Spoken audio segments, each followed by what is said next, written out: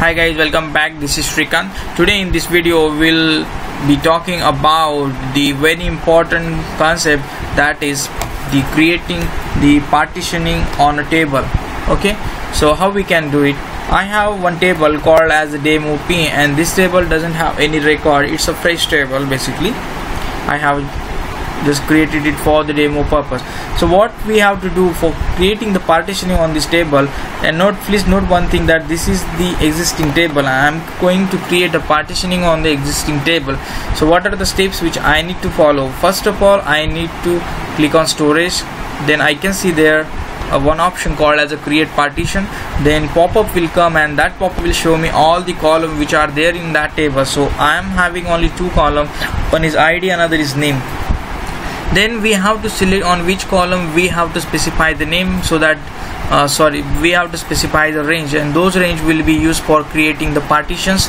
I am specifying the column as ID and clicking on next. We have to specify the name for the function, partition function.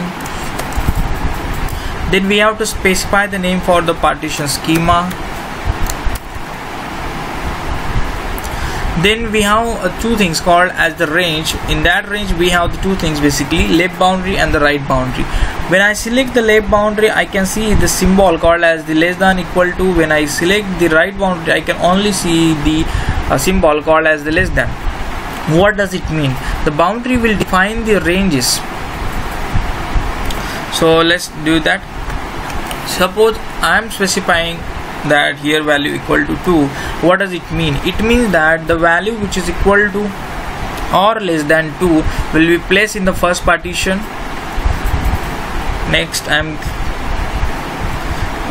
3 is there, 3. Next, what does it mean? The value which are between the 2 and the 3 will be placed in another partition.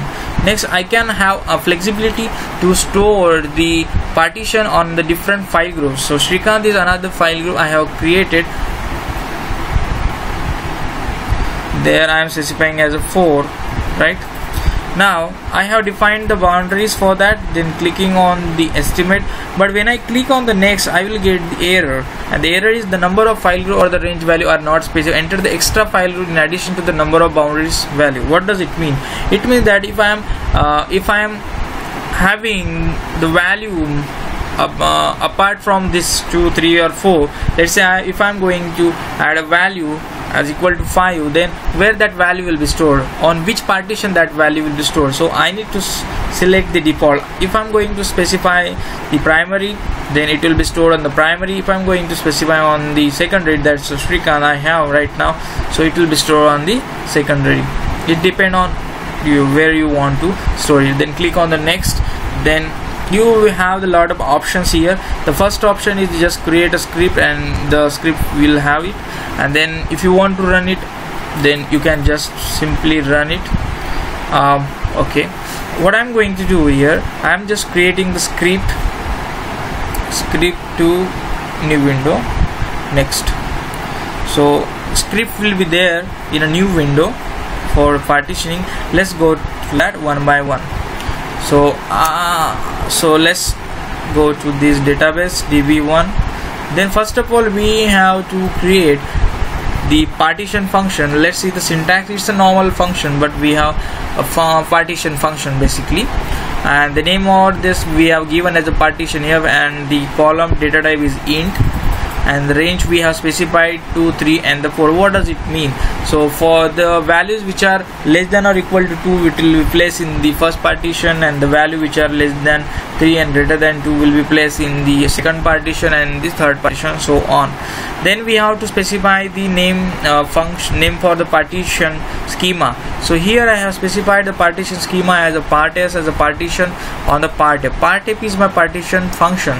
So on which file group I have this one. So you can see here there are 4 entries which are, but I have only specified 2 values, right? But if you remember, we were getting the error, and which were asking us to give us on default file group. So we have given the primary, right? So these are the functions. Next very important thing here is that